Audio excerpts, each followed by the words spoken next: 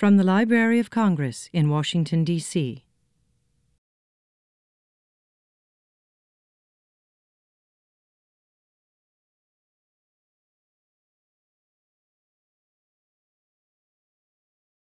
Well, good afternoon and welcome to the Library of Congress. I'm John Cole. I'm the director of the Center for the Book in the Library of Congress. We are the reading and book promotion arm of the library. We're fortunate that we are part of a national network of reading promoters. There are now centers for the book in all 50 states that we work with. And we're also associated with the author program for the National Book Festival. And this year, the book festival will be held on September 29th, which is a little advance notice for you. We enjoy presenting authors through this series called Books and Beyond, presenting authors that have some kind of a special connection with the Library of Congress. Either are people who are heavy users of the Library of Congress, have used the collections, or have worked with us in different programs. And it's always a source of satisfaction for me to be able to hold up a book, a real book that has been produced by a real author, whom you're going to hear from in just a few minutes. We always co-sponsor our programs as well, and in this case, our co-sponsor is the Serial and Government Publications Division of the Library of Congress, which you will hear a little bit about in a moment, because I'm going to have our speaker introduced by Georgia Higley. Georgia is the head of the newspaper section in the Serial and Government Publication Division. And I want to thank her for suggesting John as a speaker, and I'm pleased that we are all here to enjoy his presentation. There will be a book signing, a question and answer period following, plus a book signing. We are able to film this presentation to be seen later on the library's website and also on the Center for the Book's website. We hope you will ask questions. He has a lot of answers, but if you do answer a question, if you ask a question, please, that is your permission for us to use your image and your question as part of the website presentation. So that is one way that we try to perpetuate not only the questions and answers that our authors have, but also the presentations. And if you go to the website now, the Center for the Book portion, we have around more than 65 talks that we have presented since the year 2000, since the year 1998 actually, that are available on the website. I now would like to turn the meeting over to this session over to Georgia Higley to introduce our speaker. Georgia?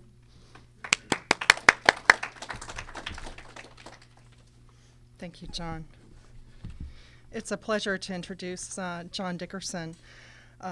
It's always great to have both a practicing journalist and a user of newspapers to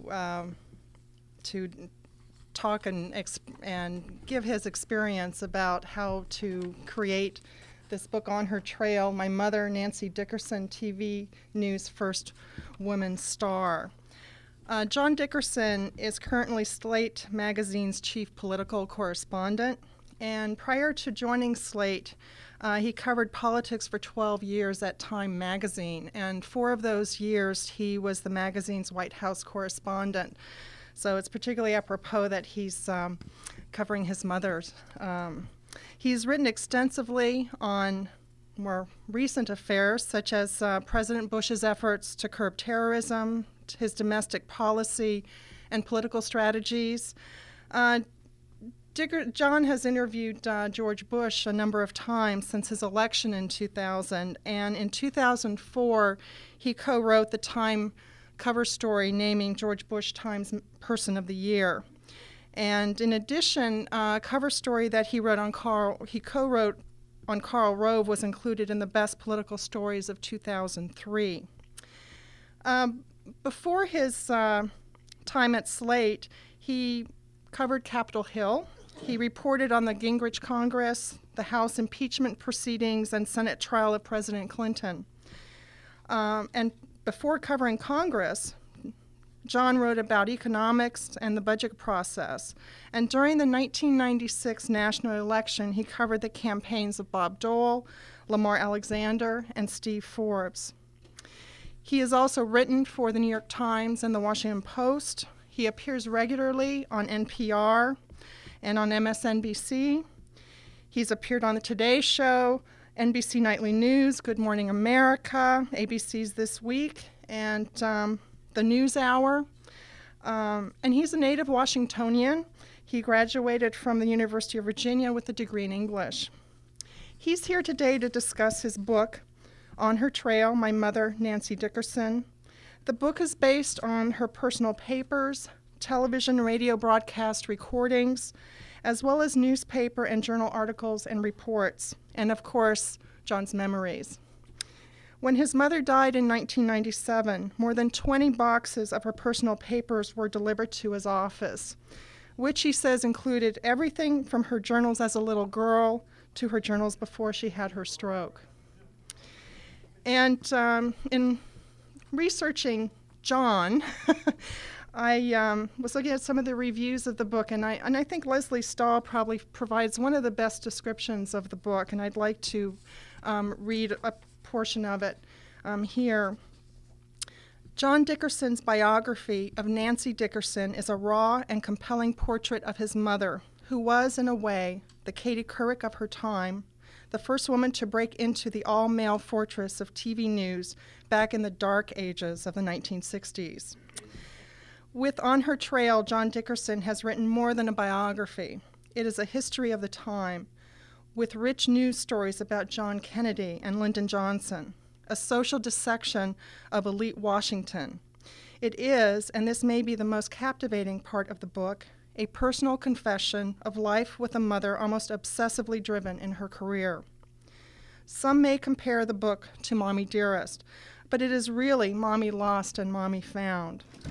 In the first part of the book, mother and son somehow lose one another, but in the last part they find each other again on many levels. The book is a mix of solid reportorial digging with the son's sometimes heartbreaking insights. It is bold, shocking at times, and brilliant. As a journalist himself, John has a unique perspective on his mother, a pioneering newswoman who was the first woman news correspondent for CBS television, the first woman to report from an anchor booth and the floor of a political convention, the first woman at NBC to anchor her own newscast, and a wife and mother. Please welcome John Dickerson.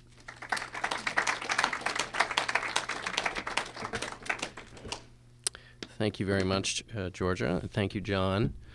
I'm absolutely delighted to be here for many, many different reasons. When I grew up here in Washington, I was an intern on the Hill. I also interned for a lobbyist, and so I did a lot of research here as a young man. I also did research here for the book, and my research associate, Lisa Null, who is here, used to not only work here before I knew her, but spent hours here looking through newspapers and pictures and journals, and all of which was a tremendous contribution to the book. So we are knee-deep in this place with this book. And also because I covered Congress, and because last night I was in the Capitol covering this non-Iraq vote, I looked over here and thought, well, I'll be back again. So I'm really delighted to be here, and thank you all for coming out on this freezing cold day. I'm going to start at the beginning with the preface of the book, because that sort of gives you the outline for the whole book and this journey that Georgia so nicely described of my relationship with my mother. And then I thought I would sort of do something slightly different than I normally do, which is piece together some of the moments in Congress, which I covered last night as I was leaving at 8 o'clock and there was nobody around but the security guards. I had, as I often do, a recollection of Mom and her period in the Capitol, walking around when you can hear your footsteps echoing through the halls. And so I'm going to piece together some of her experiences on the Hill when she was there, both as a staffer and as then as a journalist. So let me start then at the beginning. This is from the preface to the book. The first time I ever heard my mother sound nervous, she'd been dead for 2 years. I was at the LBJ Library in Austin, Texas, listening to a recording of her telephone conversation with President Lyndon Johnson in February of 1964. He had been in office for 3 months. I wouldn't be born for 4 more years. The White House operator begins, "Nancy Dickerson is online, too." "Yes, honey," says the president to Mom. "The next time I need a new bathing suit, I'm going to consult you," she warbles. Why is she talking about swimming suits? What's that? Johnson doesn't know what she's talking about either. She says it again. "The next time I need a new swimming suit, I'm going to consult you." She sounded so young. I listened to Johnson for hours on C-SPAN, which seemed to have a special channel just for his phone conversations. I'd bought cassettes of Johnson's greatest hits for long drives, but I'd never heard her on the tapes. Silence. The recording captures even the regular blip of the reels turning on Johnson's tape machine. He's not responding. I cough as if I were on the line with them. I want her to drop the swimsuit business and move on. Johnson resets the conversation and saves us all. "How are you, honey?" "Fine, thank you," she replies, jittery. She starts to pitch. "The reason I'm calling is this. We want to do a story this week, without interviewing on television, nothing like that, but we want to follow Jack Valenti all over with whatever he does and take pictures."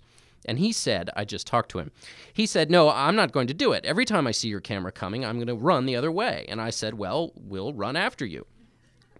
She's trying to make the piece sound fun. With her faint Midwestern accent and precarious cheer, it sounds like she's in a musical and might break into song at any moment. She's also talking very fast, producing entire sentences that sound like single words. Now I'm nervous.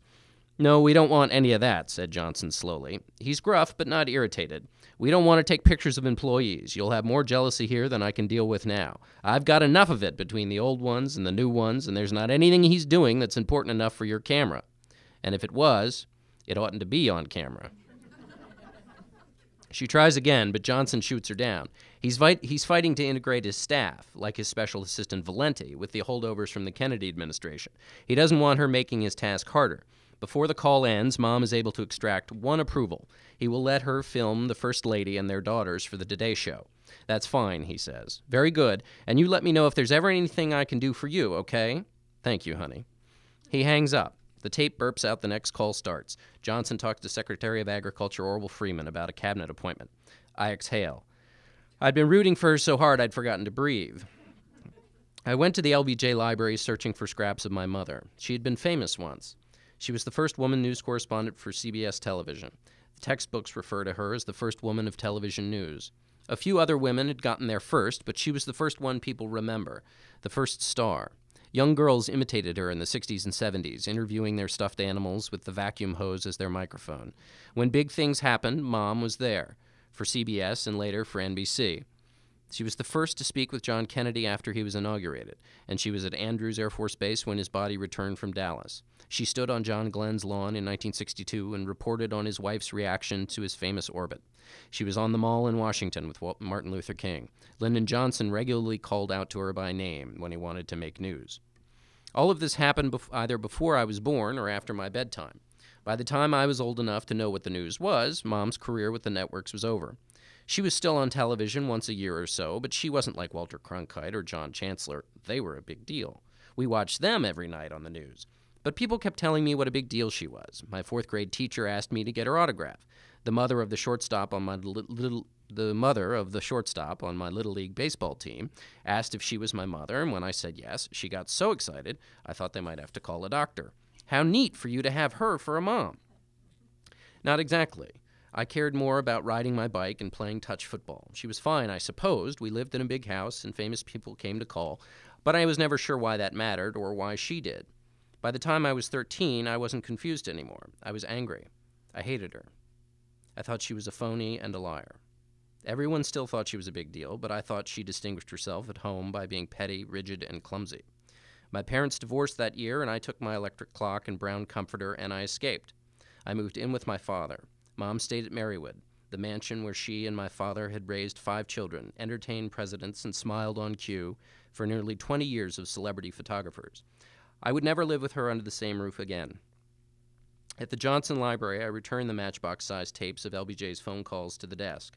Mom and I had become close before she died, and I wanted to spend a little more time with her memory. But I was late. I had a plane to catch. I still hadn't checked out of my hotel. I hurried back to the Driscoll in downtown Austin. Mom was 32, my age, when she first stayed there in 1960 to cover Johnson's run for the White House. I grabbed my battered bags and raced to the airfield used by the private planes. In the parking lot, I made a mental note of where I'd left the rental car. I'd be back in a few days. "Jesus, Dickerson, we've been waiting for you," said someone as I ran out onto the tarmac. I dropped my suitcase at the snout of a Secret Service bomb dog and ran toward the 727 that read Bush Cheney 2000. The flight attendants smiled and handed me a cup of warm enough coffee. They'd seen this mad dash before. My more punctual colleagues in the press were already poking at their laptops and reading the day's schedule. I took my usual seat and straightened out the ruffle of press badges that I wore around my neck. The plane started down the runway. I touched the worn leather box in my briefcase that held Mom's rosary, my pre-flight ritual. Where were we off to? I looked at my schedule. Michigan. Election day was just 2 months off. I walked out on Mom, but almost 20 years later, I was following in her footsteps. So that's the preface. This book goes up and it goes down. And most of it, though, is my journey through those 20 boxes, those letters and journals and newspaper clippings and the story of Mom's life and her exciting and fascinating career here in Washington. She grew up in Wauwatosa, Wisconsin, came to Washington because she wanted to be where the action was. And so she got a job as a clerk at the Senate Foreign Relations Committee. And I'm now going to string together a few scenes from both her time on the Senate Foreign Relations Committee and then a scene where she first breaks into television news, and then we'll come back to Congress. I think that's the way I'm going to do it. Anyway. Mom got addicted to the Senate drama. Each day she could watch all the personal striving, pettiness, glory, generosity, and pride of the human condition. Senators are great theater, especially when they get indignant about their prerogatives. They gave outraged floor speeches and cornered each other to exact promises and trade favors. She loved the sounds of the Capitol, the halls echoing with the click of heels on marble, the tourists asking for directions, and the typewriters clattering in every office as she walked by. Not long after she started at the committee, Mom met the flirtatious Lyndon Johnson. He walked across the room, sat in a comfortable stuffed chair, and put his feet up on her desk. He asked if he could use her phone. I raised an eyebrow at him, Mom said in her oral history in the Johnson Library, making it clear that even for the distinguished majority leader of the Senate, that wasn't the proper place to put one's feet. For Mom, the Senate was like an advent calendar. There was the public show, but if you knew the right trick, you could open a little window and see behind the scenes. When Senator Frank Church downed pitcher after pitcher of water during a hearing, she turned to a colleague and said, "He's putting out the fire from last night," knowingly referring to his hangover. When Senator McCarthy's face twitched repeatedly during a hearing, she joked about it later to a colleague. "Nancy," her friend responded, "that's not a tic. He's winking at you." The Wisconsin senator wasn't the only one. Chasing women kind of comes with the territory in the male chauvinist Senate, wrote columnist Hugh Sidey at the time, like the springy black leather couches. Mom's sources, well, she's not a journalist yet, so let's not give her promotion until she actually gets it. So that's what it was like when she was here as a staffer. Well, she didn't like being a staffer. She wanted to be where the action was, and the only way she could do that as a woman was become a member of the press. So how was she going to do that? Well, she joined CBS because she knew everyone on the Hill, and they needed somebody who knew everyone on the Hill as well. So they hired her, but then for 6 years they wouldn't let her go on radio. They wouldn't even let her in front of a microphone. She figured the only way she could get herself on air was to get a scoop big enough that they'd have to put her on air. So she went for the biggest game she could find, House Speaker Sam Rayburn. And this is the story of how she got Speaker Rayburn on television. She had actually done one little group of radio reports from Europe, and so she had been on the radio but had not yet been on television. Mom's experience in Europe had confirmed her belief that if she could get a scoop, they'd have to put her on the air. So she picked the hardest target, Speaker of the House Sam Rayburn. The formidable Texas lawmaker hated television. He banned cameras from the House except during a few specified hours each year. He complained to his friend Lyndon Johnson that the damn things were ruining the business of politics. Plus, the bright lights reflected off his bald pate and made him look like he had a star burning on his noggin. And so, to most requests, he would say something like, "No one has a finer command of the language than the person who keeps his mouth shut," and move along. But the 78-year-old was sweet on Miss Nancy, as he called her, so he agreed to give her a rare and exclusive interview. If she scored such a coup, her dubious producers had said, they would put her on the air. But Nancy, one said, If you're interviewing the Speaker of the House, please don't giggle.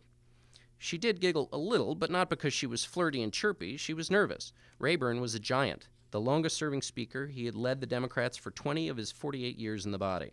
Most female television stars start today on a local station interviewing the town gardener about her prize pumpkin. Everyone needs a little time to get accustomed to the lights. No one's first televised interview is with one of the most powerful men in the country. In my first television performance, I forgot to breathe. I was 25, but I looked 10. Fortunately, I was on Court TV, which was a fledgling operation then, so probably about 14 people saw me. I was talking about the prosecution in the BCCI banking case. While I knew intellectually that breathing is crucial to speaking, I couldn't do it. My answers to the questions petered out the minute I started, as if I hadn't inhaled since college.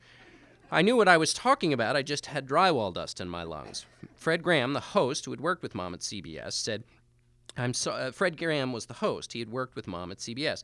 "I'm sorry, John, we're running out of time," he said after I'd barely answered the second question. He looked like he wanted to give me CPR. Running out of time? It was Court TV. They had nothing but time. They were just trying to hustle me off the set and bring on a less mumbly guest. The bum's rush must have brought me back to life because I answered the last question about political influence with gusto. There's no political influence, in my estimation, in the prosecution of this case. In my estimation?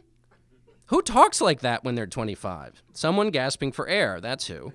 Someone should have slapped me. I don't remember what, if anything, Mom said about the performance, but she had probably been sympathetic. Her first time was balky, too. Rayburn roared into his office, nearly tripping over the thick TV cables. "What have you done to my damn office?" he yelled at her. She hadn't exactly told Rayburn that it was going to be a filmed interview. He thought he was sitting down for a little chat with a pen and paper. "Get all of this out of here." "Oh, it won't take very long, Mr. Speaker," she pleaded. He relented. On tape, Rayburn looks like a character out of a Dickens novel who refuses to give the orphan soup or a seat by the fire. His voice is gravelly and still tattooed with a Texas twang. He can't sit still and swivels in his leather chair. Mom sits at the edge of the desk as close as she can get to stay in the shot, but stay clear of his swinging. She's dressed conservatively in a black suit. "You're going to be terrific," she says, putting her hands on his. "I'm going to make you a star," he grumbles into his shirt. "Well, if I'm not going to marry you, I might as well go on your program." The real interview starts. It's perfectly fine. They talk about the coming legislative year, his 78th birthday, and the 1960 political campaign. Rayburn seems so much more rich and textured than the men in office today, but maybe everyone looks that way in black and white. When he gives his last answer, she thanks him and then turns and looks to the camera. Now back to Douglas Edwards in New York. She'd heard other people say those words, but after practicing them herself so many times, she could barely get them out. She just couldn't believe it was happening. The tape records a few more tries before she gets that closing right. In New York, producer Don Hewitt, who would later produce 60 Minutes, called after the program. "We want you on every night." A Good Housekeeping profile of Mom recorded CBS Vice President John Day's reaction. It dawned on him, just as she'd planned it to, that Nancy was the answer to what to do next to spark up their coverage. So that's how she got the job. And after she got the job, she used all of those contacts she developed over the years on the Hill to keep getting scoops. One of those contacts, as I mentioned before, was Lyndon Johnson, who was in 1960 running as Jack Kennedy's running mate. And this is, as I said, I was over at the Capitol last night, and Mom got a lot more on the inside than I did, and she spent some fair amount of time in the senators' hideouts, which are very special places that the senators rarely invite members of the press. In 1960, the Senate was stuck in session during the summer, and Richard Nixon was out campaigning, and John Kennedy was angry about that fact. He had to be here in Washington in the Senate. So Johnson tried to find a way to make Kennedy feel like he was delivering for the ticket and making some use of this time that he was in Washington. So this is a scene from Johnson inviting Kennedy for lunch with some of the older senators.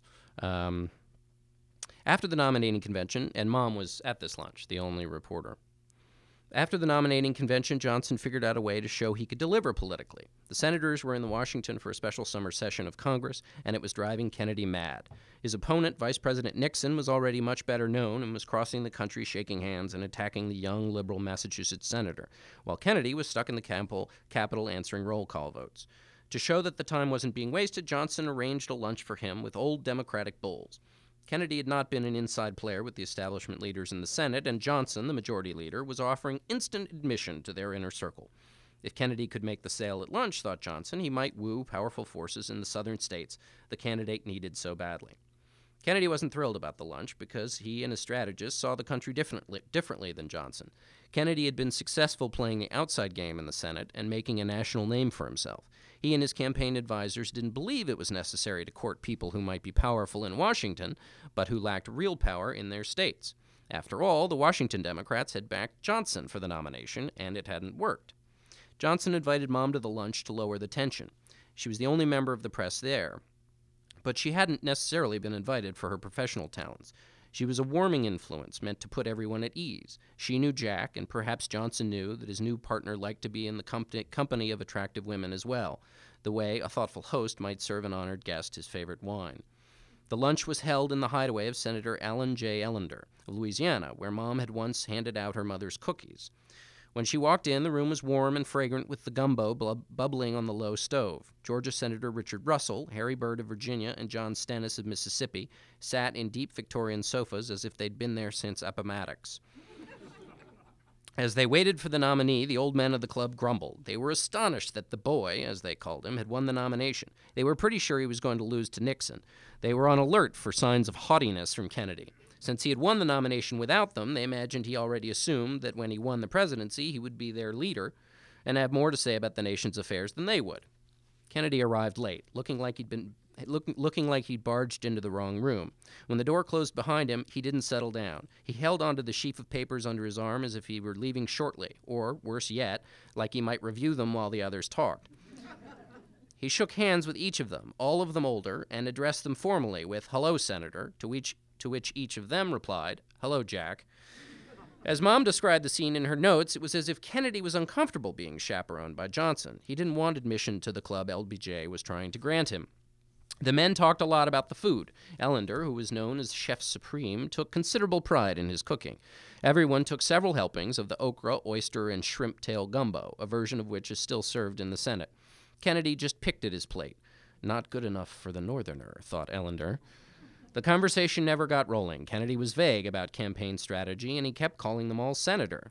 They kept calling him Jack. To top it off, Kennedy left before anyone else, which gave them all a preview of the role he had in store for them during the campaign, which is to say, no role at all.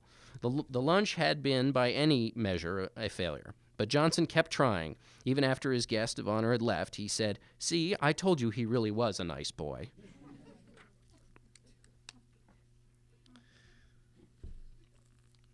All right. The next scene is the night after John F. Kennedy's assassination. Mom had been at CBS where she'd covered Johnson, and then she switched over to NBC. When Kennedy was assassinated, she went out to Andrews Air Force Base, one of the most extraordinary things that this has happened throughout this book. But I never saw any of this in real time, of course, since I wasn't alive, and since there weren't VCRs, we didn't have tapes of any of this. My poor children have, lots and lots of tapes they're forced to watch of my performances.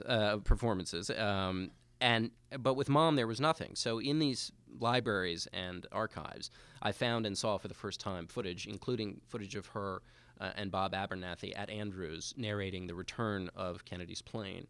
They didn't know what was happening. They didn't know the body was going to be on the plane. And it's extraordinary to watch the camera focused on the plane as the casket descends, and they're learning that what's happening is the body of the president is returning.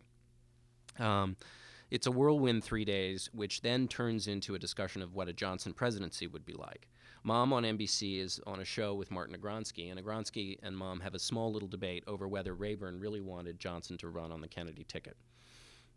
Agronsky asserted that he didn't. Mom asserted in a polite way that he did.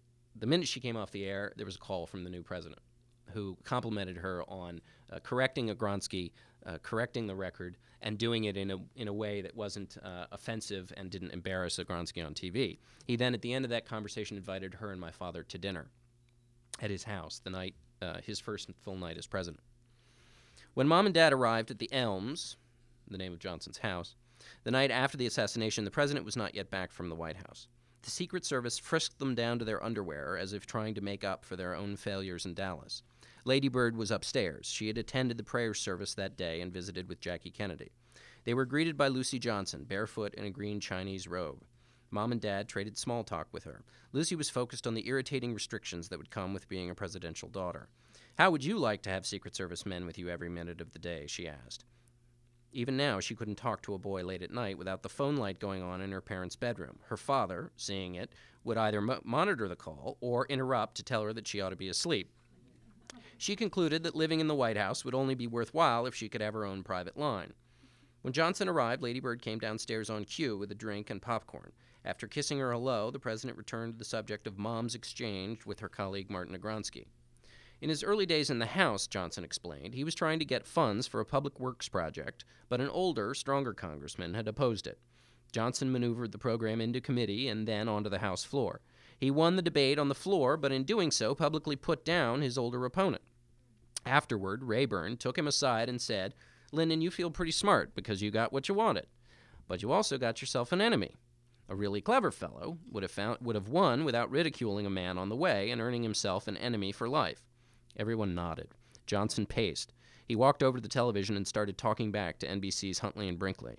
He was determined that the country should be calm, and whenever the broadcasting duo said something he thought was inflammatory, Johnson would bark, "Keep on talking like that, and you'll bring on a revolution just as sure as I'm standing here."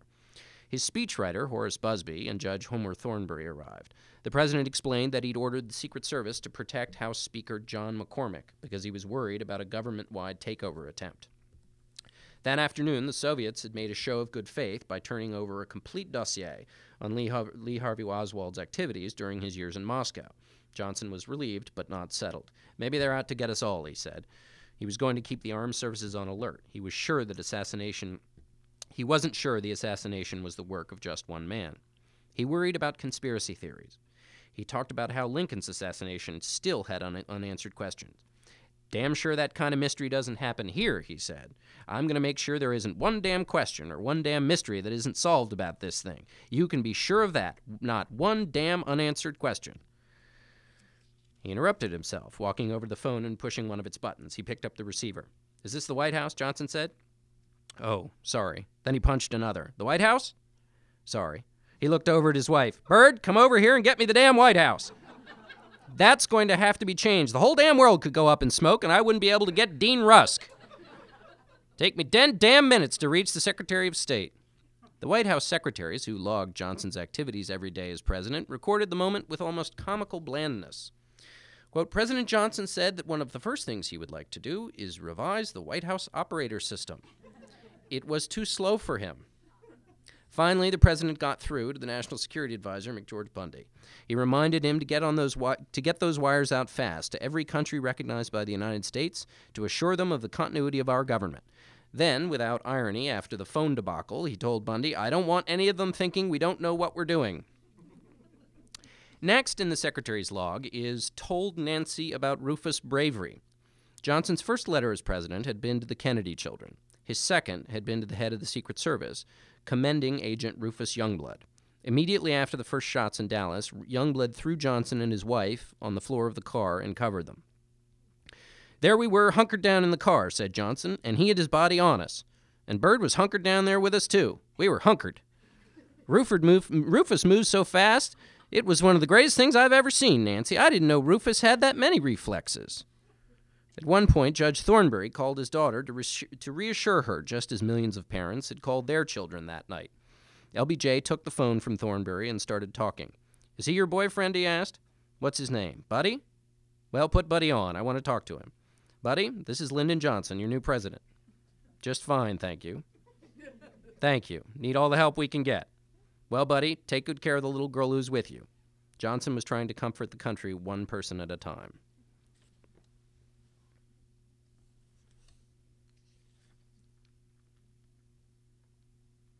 All right, at the last reading, we're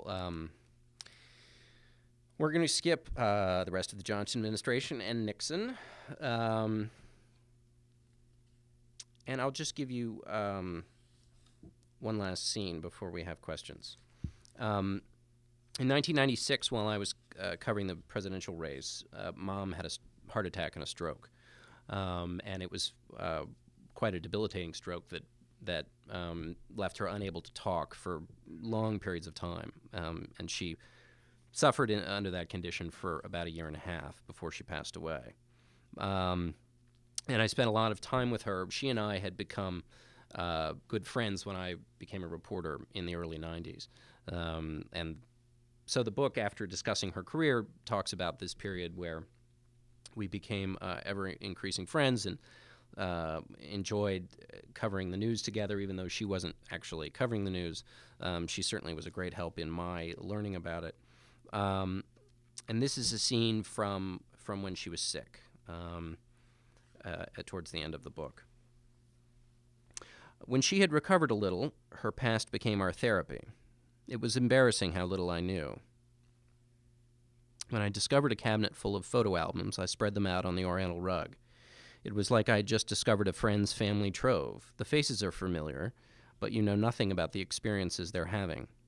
It's one thing to know your mother is famous in theory. It's another thing to see pages and pages of glossy photographs of her with the key historical figures of the last 30 years. I showed Mom some of the pictures, but got little reaction.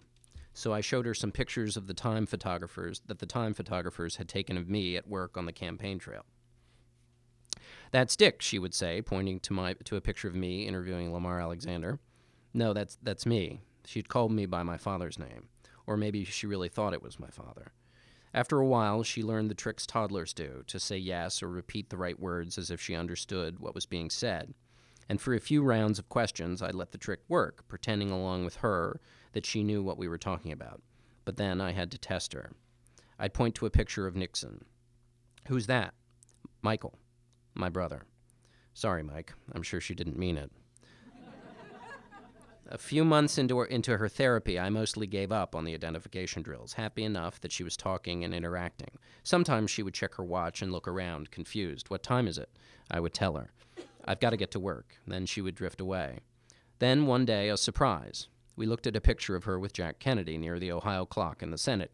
He was a senator at the time, leering, I think it's fair to say, at the young Mrs. Hunchman, a clerk for the Foreign Relations Committee. I joked, mostly to myself, "He's giving you the big eye." "He gave every girl the big eye," she said, as clear as can be, and I'm certain with a knowing smile. I didn't know whether I was more shocked that she'd uttered a clear sentence or that it had been Kennedy's indiscretions that had brought her back. My brother Michael came through town on business during one of my week-long stays, and the three of us had lunch at her house in New York. We sat in on her occupational therapy and teased her like we did as kids. I should note before continuing on that when we were kids, we were in television commercials with Mom. And in those commercials, we used to make lots of fun of her because she occasionally got her lines wrong. One of them was for a product called Pro Power, which is mercifully off the market. It was a combination of orange juice and milk. And she got her lines rather confused in talking about Pro Power, and that will be referred to in here. So my brother, so this is at lunch with my brother Michael. We sat in on her occupational therapy and teased her like we did as kids. She couldn't use her right hand very well, so the therapist made her pick up grapes one by one and tried to teach her to play checkers.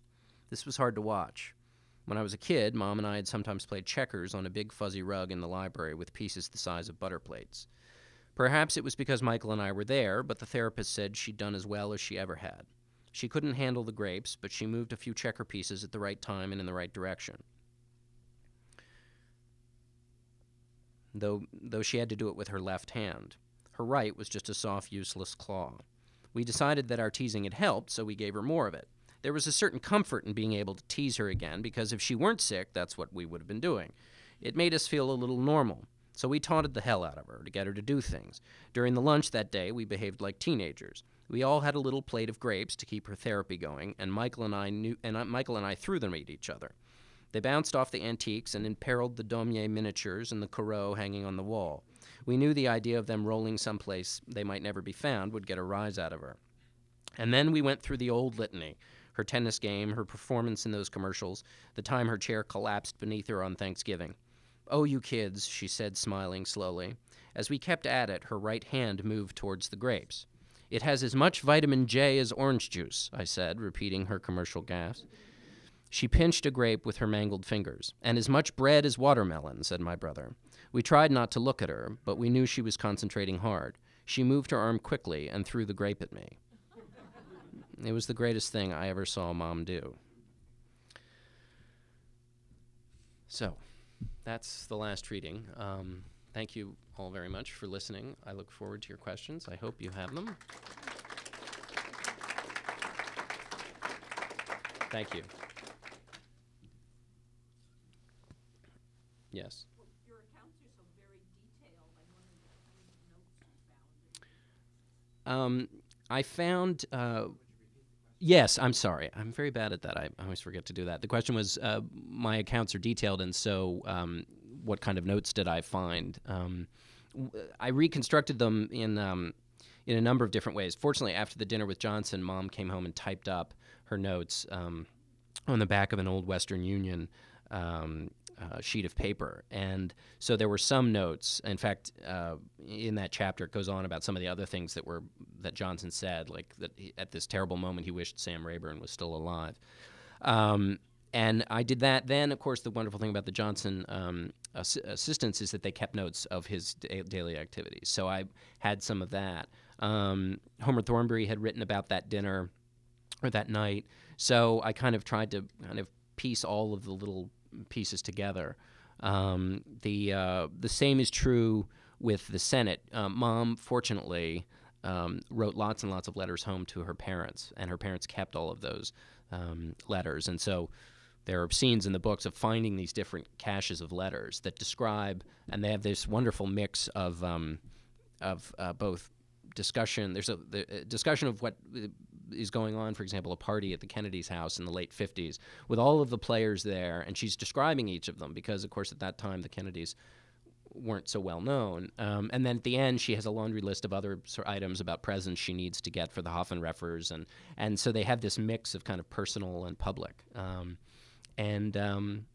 So she kept a lot, and also, fortunately, there's a lot in the public record as well. Yes. How did your mother influence the way you go about reporting and conducting interviews? The question was how Mom influenced me the way I go about reporting in a couple of ways. One, she was incredibly diligent and incredibly hardworking before interviews and before really anything. It was wonderful talking to her old colleagues who would talk about being in various places and Mom kind of being off in a corner studying and working. And there's a great scene in one of these old pieces of footage where she's interviewing a military official, and he says, "Nancy, I don't think that's a fair question." And she gives this great comeback, which is, "I wouldn't have asked it if I didn't think it was fair."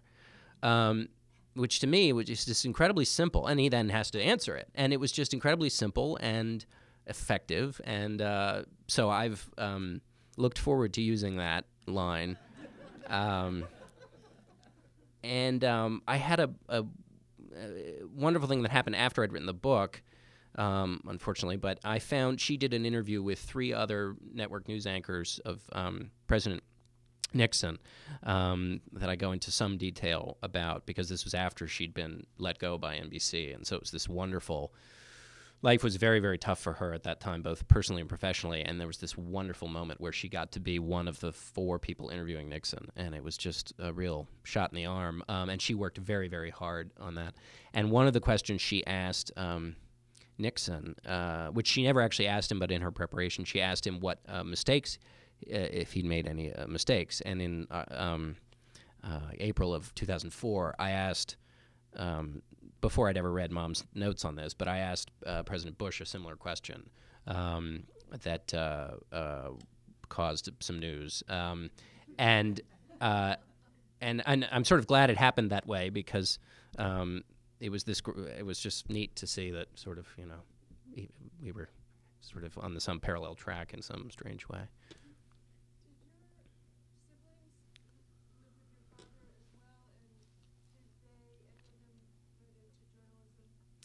The question was whether my siblings moved in with my father as well, and if any of them are in journalism. My siblings are all a fair amount older than me. My brother's the closest; he's 5 years older, and my sisters, who are half sisters, though that's a distinction I only make sort of in the book, but we never make in our lives, are a deal older. So they had all moved out of the house, and when my parents split. But I'm the only one nutty enough to go into journalism. Yes, in the back. In the LBJ library where you got so many material, how much of it came from the LC? Well, a great deal. There are pictures in here that are from the LC. There was a lot of, Lisa Null spent a lot of time here going through Martin Agronsky's papers. There's a great line in here from Murrow's papers, because Murrow was at CBS when Mom started, and there's some wonderful, Mom was assigned to Murrow, and he was a little taken aback at that. But once they developed a relationship, he was really a wonderful mentor, and throughout her career, she would cite all of the things he told her. And there's a great letter here from him to her describing how she should handle herself with the CBS negotiations over her contract.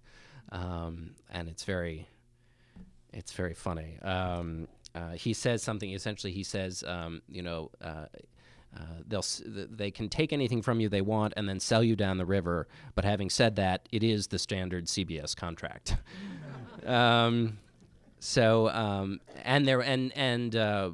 Lisa would write these, even when we didn't find a specific little nugget.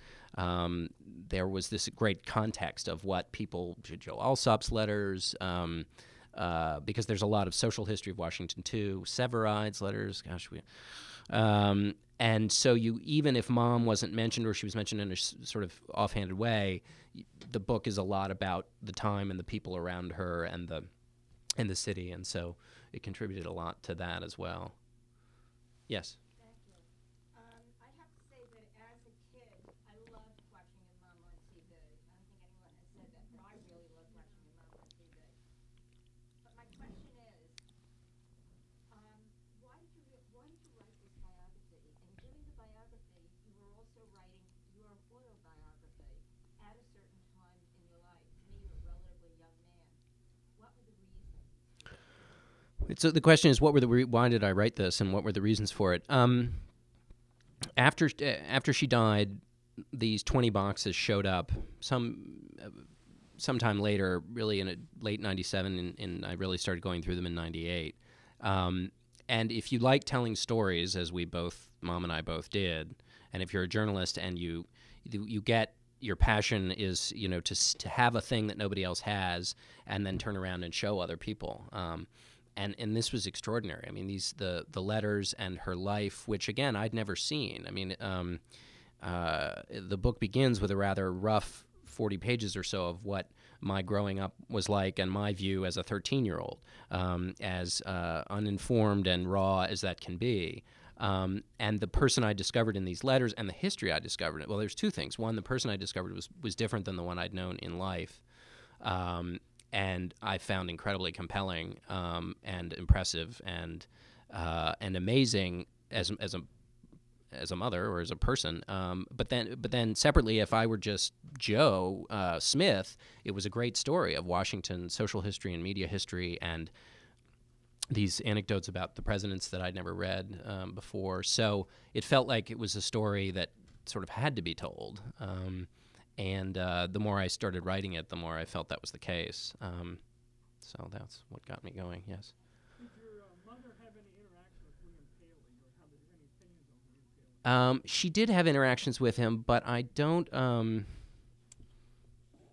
remember any clear impressions. I'm just looking here to see if Paley even shows up in the book. He doesn't. General Sarnoff was the one that she had the most interaction with, and there's a great scene of how she essentially talks herself into Sarnoff's office. He was the head of NBC. She had no appointment with General Sarnoff, but she went to his office and said that a good friend of his had suggested she go. The good friend had never suggested she go. She'd never met the good friend. Tsarnaev wasn't there that day, but it's some sign of her moxie that that she just marched into the boss's office in New York. My father, who's still alive, I wish I could ask him, because he would probably have the great answer to that question, and I'm sure there is one. I just don't know it. In the back. Was your mother aware of the influential role she played as an intellectual woman, as a woman journalist, television personality? Did she mentor other women? Did she feel herself as a role model? What were her views of that? It's a great question. The question was whether Mom viewed herself as a role model or saw herself in the history of women television. She did, in both good ways and ways that weren't perhaps that helpful to the sisterhood. There are great stories, and there are some in the book, of people who, young women who came to Washington who just called her up. A former colleague of mine at Time Magazine, Ann Blackman, called her up. Mom said, "Okay, let's go to lunch." And this was at the height of Mom's stardom. And so she was willing to go have lunch with a young woman who wanted to be a reporter. Cokie Roberts tells a similar story. And she loved that role, and she certainly saw herself in that role. She had, and there's some great quotes when she's trying to break in at CBS, where she's talking to reporters and bashing her bosses by saying, this is absurd that women aren't allowed on TV. And it's very, she's quite a rabble-rouser in a sense. But on the other hand, she had incredibly strict standards for other women. And during the 70s, when there was a lot of promotion of women, because there were a lot of lawsuits and in order to get FCC licenses, there were legal proceedings, and she felt pretty strongly that a lot of women were given advancement in the job and didn't deserve it. And that caused tension with those women. She also, I think, because she had to do it without a playbook and without any peers, had a kind of a view of both family life and the mix and the balance of work and family that was sort of, you should never talk about it. And I did these things when I was having kids, and I never talked about it, and so no one ever should. I think women who came afterwards felt like that wasn't helpful, because it kept up this notion that you could do two incredibly difficult things perfectly. And I think Mom came to sort of that view at the end as well, although there was a big debate with Meredith Vieira when she left CBS 60 Minutes in a fight with Don Hewitt, and Mom was interviewed for that and essentially reiterated this position, which was, tough. I think that was something that, again, women who came afterwards felt was a little tough on them. Yes? When you look at the notes your mother left about working in Congress and with your own experience, do you see it being the same, different? Has anything changed? It's a good question. The question is whether Congress has changed when I look at Mom's notes and my notes. A couple of different levels. One, on a public level that has nothing to do with our personal lives. They were much more friendly. The two sides dealt and worked with each other. They don't do that so much. When I was covering this last night, the Republican and Democratic leader couldn't agree on the rules to even begin the debate on, what is the most important topic of the day. So the posturing is all still the same, and it was the same back then. And there was a kind of corruption back then that's different than what some people would argue is the corruption of today in terms of campaign finance and that kind of thing. Reporters had a relationship that was much closer to their sources, which was both good and bad. It's not completely gone. When I covered the Hill full time, I had a chance to spend some time in those Senate hideaways too. And you can, after having covered the Bush White House, I didn't know how good I had it, because the Bush White House is very closed off. And on the Hill, you can really get a sense of the people you're covering. And that's still kind of true today. Nothing close to what she got to see. But it's still kind of true today. Any more questions? All right. Thank you all very much for listening and for your questions.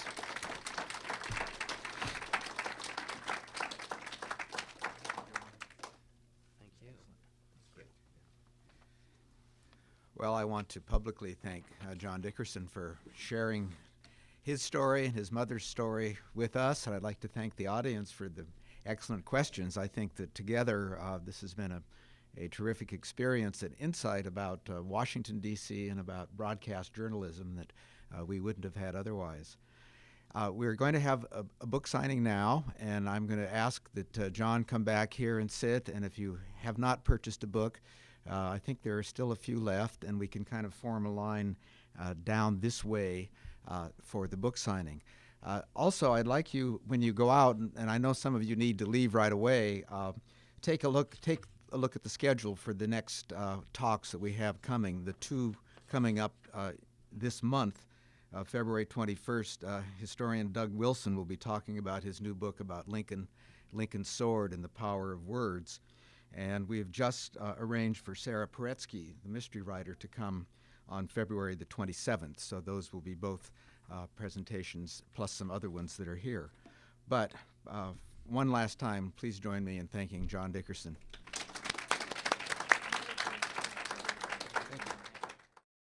This has been a presentation of the Library of Congress. Visit us at loc.gov.